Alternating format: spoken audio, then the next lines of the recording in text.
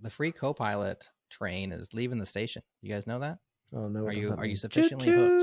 Are you sufficiently hooked? I think it's going to be $10 a month, something like this soon. Oh no! I'm just it's curious. worth mentioning that in addition to Copilot, so quick explanation of what's happening there. Copilot is built on top of an engine that belongs to OpenAI that's called Codex. Codex is available for many people in general, and then you can kind of build your own little Copilot alternative on top of that, and you don't have to pay GitHub/Microsoft those $10 if you don't want to. And there's many other companies, like 70 companies or so, that are building their dev tools on top of this exact engine, and they're just doing like the fine tuning, the final little bit of training, that's specific to them.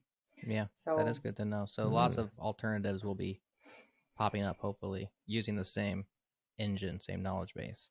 I was curious, you both have been giving Copilot praise off and on Go Time.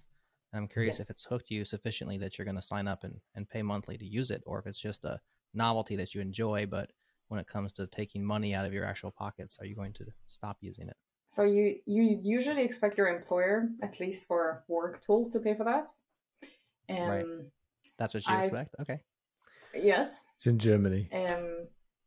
I mean, you have education budget, you have training budget, you have dev tools budget, right? You pay like a license for your IDE. This is not much different from that if you, like in my category.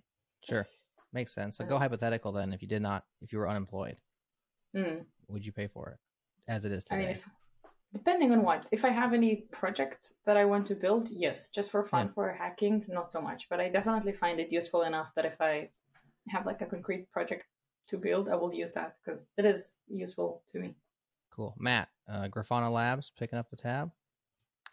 I'm sure they would.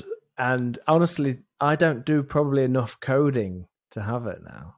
Just sad to say. Yeah. So it also does YAML. It does YAML, great. YAML.